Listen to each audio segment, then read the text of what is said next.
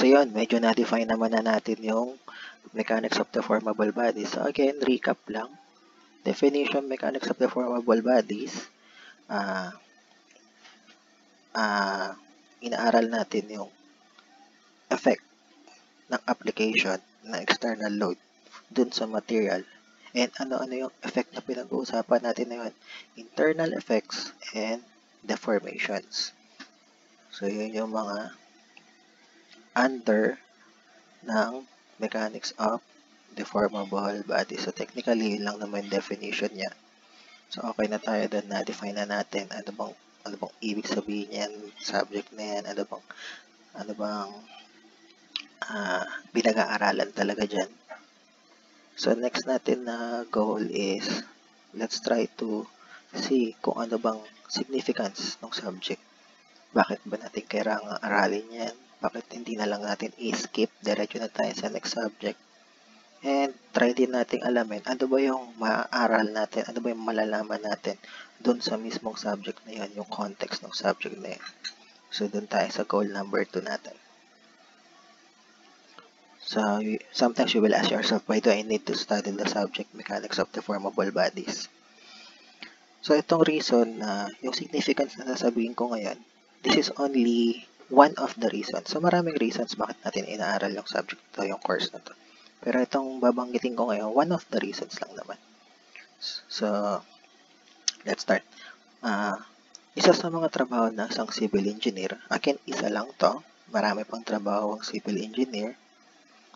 Pero itong babanggitin ko na reason, one of the reasons lang, isa sa mga trabaho ng isang civil engineer is to design a structure.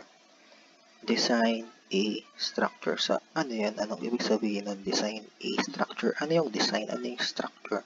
So, simulan natin dun sa definition ng structure. What is a structure?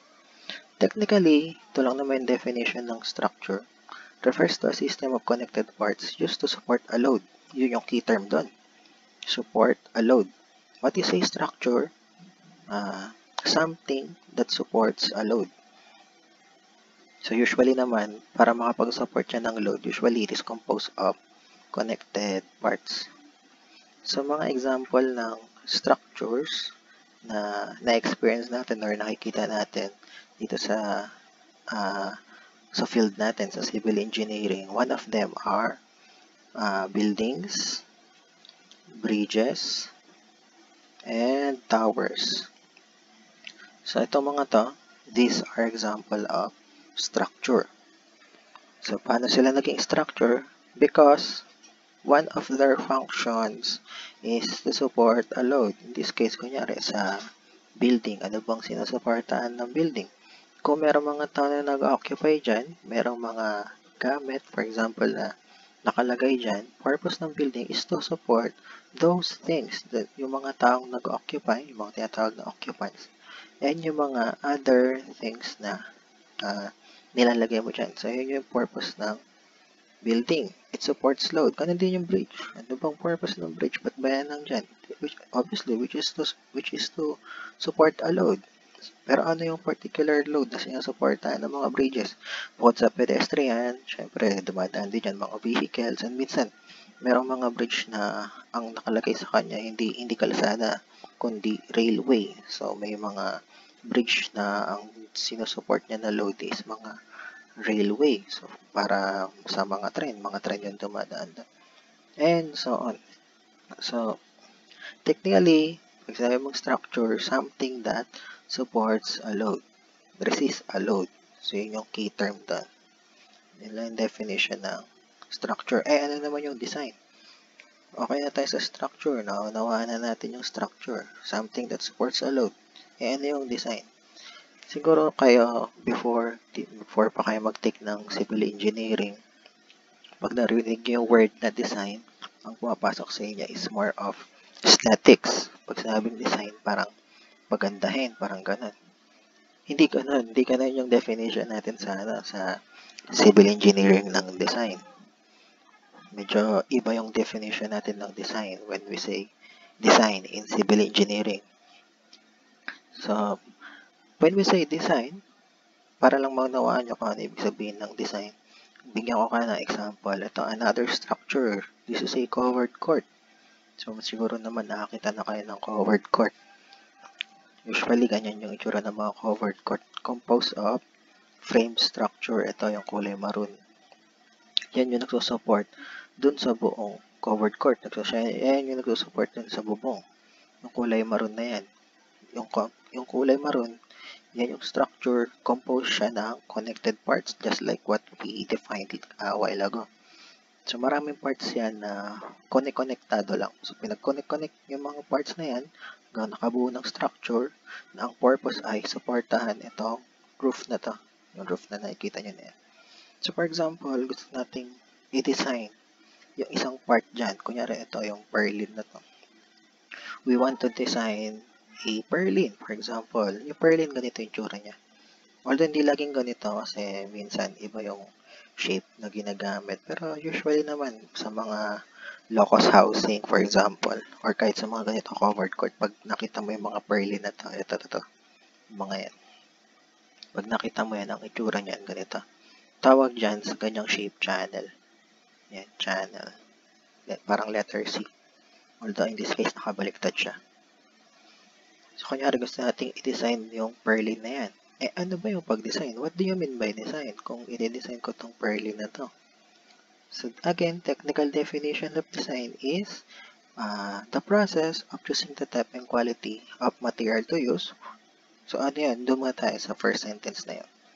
Choosing material to use. Ibig sabihin, kung gusto kong i-design tong purlin na to, one of the things that I must address first is ano ba yung material na gagamitin ko sa kanya? Is it steel? Is it concrete? Is it aluminum? Although in this particular example, yung mga covered court, usually ang material na gamit dyan, steel, bakal. Ito. Bakit bakal? Usually, kasi pag ang structure mo made of steel, mas madali siyang i-construct kasi isipin mo na lang ano yan mga Lego na lang yan na parang ikakabit-kabit mo na lang through welds or bolts. So, mas madali siyang itayo, mas madali siyang i-construct. Kaya, usually, prefer nila dyan. Ang material na gamitin na lang. Instead of these two, ginagamit nila dyan ay steel. So, that is one of the things you must satisfy when you are designing. Parang simpleng paliwanag na lang ng design is designing is satisfying certain requirements. Yan, kumbaga. So, pag sinabi mong design, parang meron kang mga requirements na kailangan i-satisfy. Kunyari dito, first requirement, material to use. Ano yung material na kailangan mong gamitin? So, mamimili ka na lang dito. Next, na kailangan mong i-satisfy na requirement is yung spacing. Spacing ng members. Kunyari ito, ano dapat yung layo niya dito sa member na to, sa purlin na to, tsaka sa purlin na to. How far are the purlins from each other? Is it 600 mm or 700 mm, 800 mm, or any other distances? So again, that's another thing, that's another requirement that you have to satisfy when you design. Yan yung isa sa mga kailangan mong i-address kapag nagde-design ka. Again, balikan ko yung sinabi kong definition ng design. You are satisfying certain requirements when you design. Another thing na kailangan mong i-satisfy na requirement is yung ano ba yung shape or dimension ng member na gagamitin mo. Ito, kunyari, for example, yung purlin. Anong shape dapat niyan? Is it angle shape? Yung angle shape, ganito yung itsura. Para siyang letter L. So, minsan ganito yung ginagamit na purlin, minsan ganito. Pero most of the time, ganito. So, you have to satisfy, ano ba yung shape na gagamitin? Angle ba? Like this? Or channel like this? And then, pag nasatisfy mo na yan, next na kailangan mo satisfy is yung dimension. Kailangan ma-address mo kung ano yung dimension ng particular member na yan. Anong dapat na thickness niyan? Is it 10 mm thick? 20 mm thick? 5 mm thick? And so on. So, that's another thing that you have to satisfy when you design. Another thing is, dapat, kung magde-design ka ng ganyang member, dapat, pag nilagay mo na yan dito, at ipinatong mo na yung roof, kinarga na ng purlin, kinarga na ng purlin yung roof, dapat the purlin will safely carry the load. So, what do we mean by safely carry the load? Ibig sabihin, pag kinarga niya na yung roof dyan, yung bubong, dapat hindi siya mag-break. So, that's another thing that you have to satisfy when designing. Dapat, kapag nag-design ka, in such a way dapat na pag kinarga niya na yung load, hindi siya mag-break, hindi siya masisira. Ibig sabihin, safely niya nakikarry yung load na intended na kargahin niya.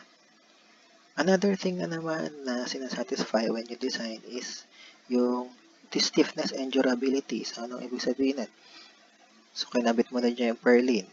Sinampa mo na yung roof, kinarga niya na yung roof dyan. Tendency dyan, pwedeng mag-bend yan, yung purlin na yan. Ibig sabihin, from being straight, tendency, pwedeng parang pa-letter U. Kasi may kinakarga siya na load. So, dapat, pag nag-bend man yan, naging parang pa-letter U yan, in shape, you have to satisfy that dapat hindi yan magsasag excessively. That is what we meant by stiff and durable. So, ibig sabihin, you have to satisfy the requirement na dapat hindi siya magsasag excessively. So, magsag man siya, dapat hindi sobra-sobra. So, again, another thing yan another requirement yan na sinasatisfy mo when you design.